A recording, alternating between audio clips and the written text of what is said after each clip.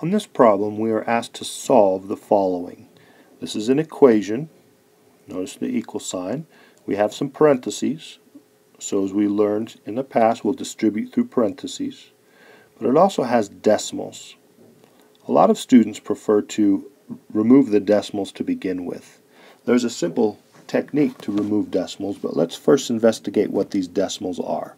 So for example, on the right side we have 0.4 times 5x minus 1. What is 0.4? It is 4/10. In other words, it can be replaced with 4 over 10. So when you see a decimal, 0.4 or 0.5, you're looking at a different form of a fraction. One of the first steps in equations is almost always to clear fractions if you have any. Then you proceed to multiply through and distribute through parentheses, and then combine like terms. But your first step is to get rid of fractions. So although they don't look like fractions, 0.4 is actually 4/10. It's a fraction. So when you see a 0.4, you have a tenths. Multiplying by 10 here, obviously you need to do it everywhere, but just isolated, that would get rid of that 10. So you learn that when you have a 0.4, you can multiply by 10 and it'll change to 4.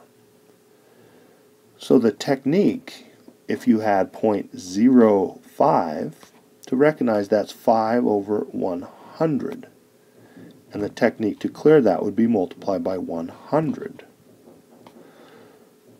So the shortcut is to ask yourself, how many times would you need to move the decimal to make a whole number? If you have to move it twice, then you would have to multiply by 1 with 2 zeros. If you have to move it once, you'd have to multiply by 1 with 1 zero.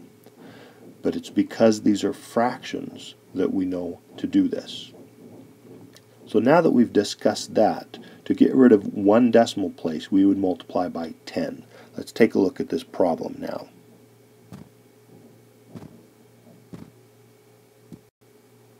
Deleting this work, give us some space to work. Alright, let's multiply by 10.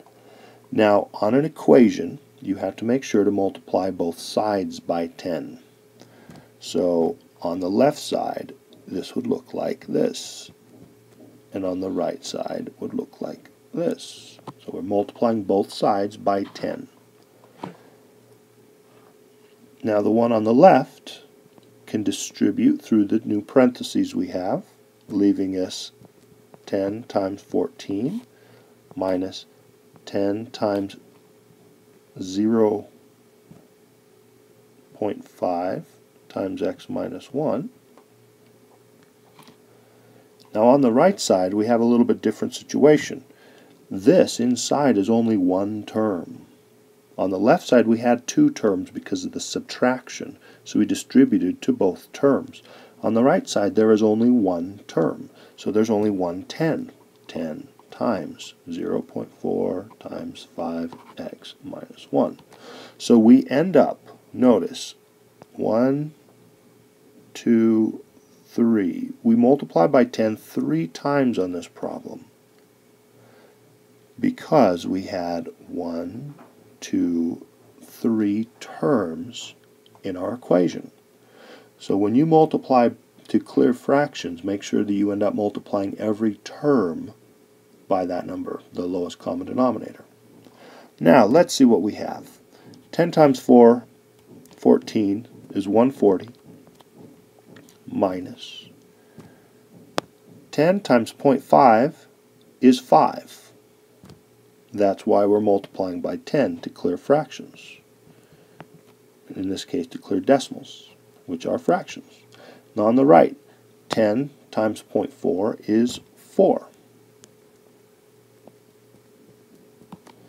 Okay, we now no longer have any decimals. Next, so that's our clearing fractions or decimals first step. Oops. Our next step is to distribute through parentheses. Now this -5, oops, there we go, -5, that's what's going to distribute through. or this 4. So on the left side we have to distribute the negative 5, not just the 5. So we'll have 140. Negative 5 times x is negative 5x. Negative 5 times negative 1, two negatives make a positive 5. On the right side, 4 times 5x is 20x, and 4 times negative 1 is negative 4.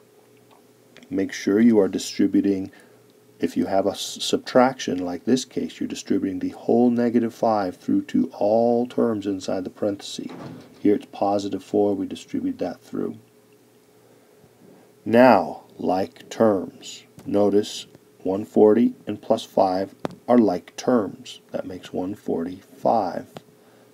And minus 5x equals 20x minus 4. This would be considered simplified. We have simplified our equation. Now we need to start to solve for x.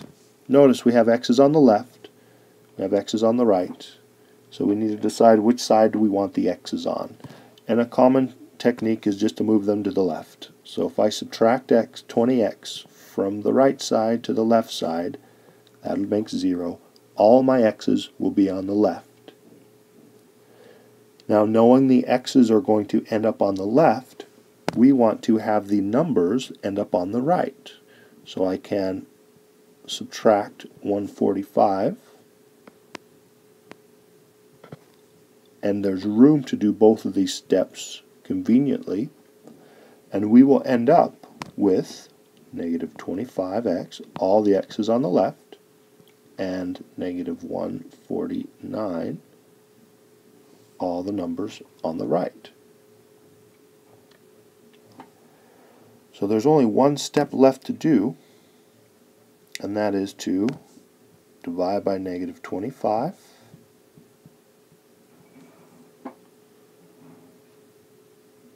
and we have our final answer of x equals, the two negatives make a positive, 149 over 25.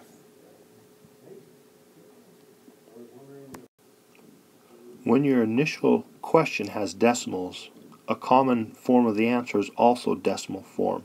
If we were to plug 149 divided by 25 into our calculator, we would also get this answer, x equals 5.96.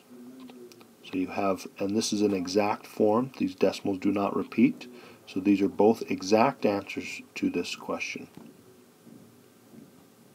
To check this answer, you would plug 5.96 in for the x's and use your calculator.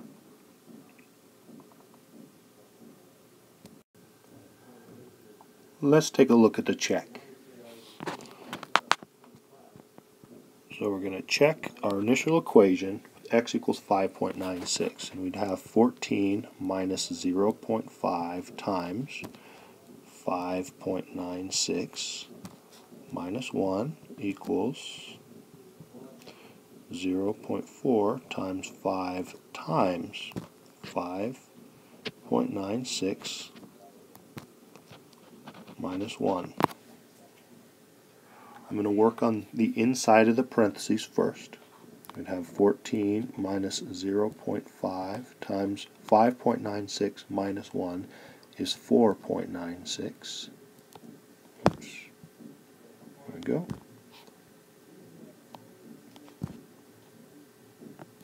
Equals, again inside the parentheses first, 5 times 5.96 is 29.8, and then subtract 1. Okay, still a little more inside the parenthesis on the right, so I'm just going to copy everything else down. We have 29.8 minus 1 is 28.8. Now we do the multiplications. So we have 14 minus 0.5 times 4.96, which is 2.48. And that would equal 0.4 times 28.8, which is 11.52. And finally, 14 minus 2.48 is 11.52. 2. And in this way, we have verified our answer, and we know for a fact that x equals 5.96 on this equation.